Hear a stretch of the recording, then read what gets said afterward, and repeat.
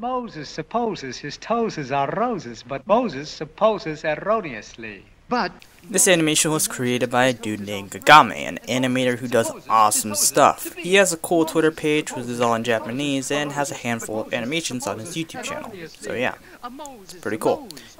With the use of a certain poem turned song from Singing in the Rain, a movie I've heard of but never really watched. Yeah, put that on the back burner with the Sound of Music. And adding an animation about a ghost girl dancing with possessed tap shoes, and you get Gisoku No Moses, or prosthetic Moses, artificial Moses. When I searched it up, the direct translation for Gisoku was in fact prosthetic leg, so maybe it's a reference to the non-existence of legs, or like the shoes not originally being on the part of the ghost girl's body. I don't know, well, whatever. I've never watched Singing in the Rain, or I'm sorry, Singin' in the Rain, because I'm an early 2000s kid, and my parents never owned that DVD. If it is on a DVD, but I have heard the song a few times before in other movies. Though the only one that comes to mind right now is Robots, and right now I feel very ashamed of that. From the few clips I've seen of the movie, it seems to be the same musical era of Mary Poppins, so I enjoy it pretty well. But anyways, we're not talking about this or this, we're talking about this! And from the looks of it, it's really good. It's rather clever that each shoe seems to have a spirit of its own to represent both singers/dancers during this musical number. They seem to have a nice chemistry with one another, constantly fooling around with the ghost girl before giving in with their actual born-heartedness and danced along with her.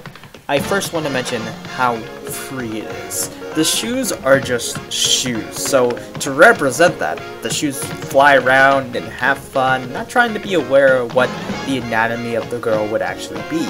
The shoes live 720 degrees in the air. They simply escape from the girl by separately hiding. The ghost girl herself is also following the same no rules rule herself by doing a little adorable hand shoe thing that you do as a kid, you know, the little bit. So adorable. But of course there has to be some reform, and when there is, it's amazingly in sync. It gets to a point where it definitely feels like she's actually doing the dance, which is what makes it so cool. Dancing to the music, in sync with the clicking of the audio to the movie, mind you, and such a creative concept brings so much life to this dance animation than without the ghost stuff. The animation takes full advantage of the music, doing little things while a certain part of the animation is playing. Like this, for example. But Moses supposes erroneously. For Moses, he knows. That is just adorable. I keep finding the most precious things in animation, guys. It's crazy, but I love it. It's rather simple of an animation too. It's mostly the girl and the shoes moving while the background pans slightly, following the cast. The back looks like a movie set and even has the Singing in the Rain poster. Wait, oh my gosh, that's clever. I like that. That's clever. I think I've talked about this animation enough to say basically what I want to say. It's very simple and super fun. It's like a time capsule in how it's presented, actually. Going through a little nice place and time filled with joy and fun. A very passionate animation done for a very passionate reason.